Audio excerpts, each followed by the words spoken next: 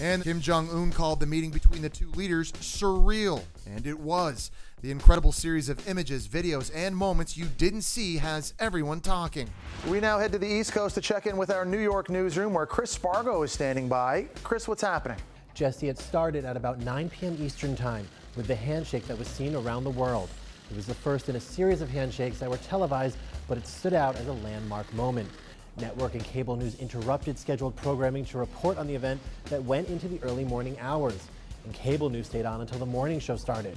And while Trump was trying to suppress his natural Trumpness, he was clearly coached not to look too happy in their photo ops. But Trump is Trump, and at one point just before their lunch, North Korea's leader was caught on camera looking baffled at one of his jokes. Take a look.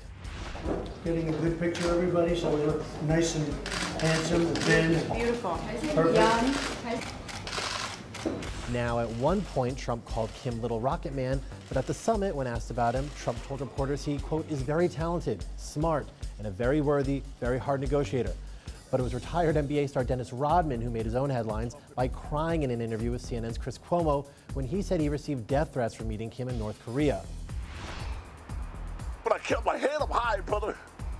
I knew things were going to change. I knew it. I was the only one. I never had no one to hear me. I didn't know one had to see me.